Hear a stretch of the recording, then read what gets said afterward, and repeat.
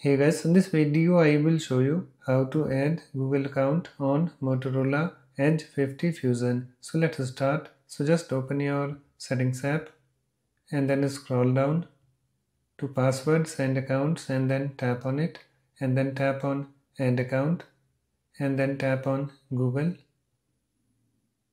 Provide your PIN pattern or password.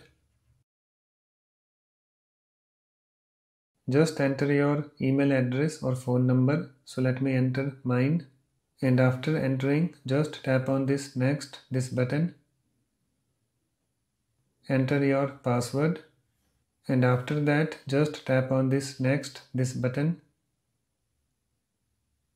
Just read Google Terms of Service, Google Play Terms of Service and Privacy Policy. And if you agree to that, just tap on this I agree this button. So I already read that and I agree. So let me tap on this I agree this button.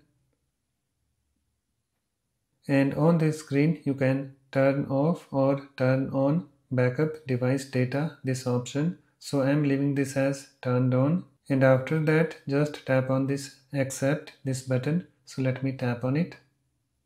And you can see guys, my Google account has been added. So that's it. It's now done. Please like, comment and subscribe for more videos.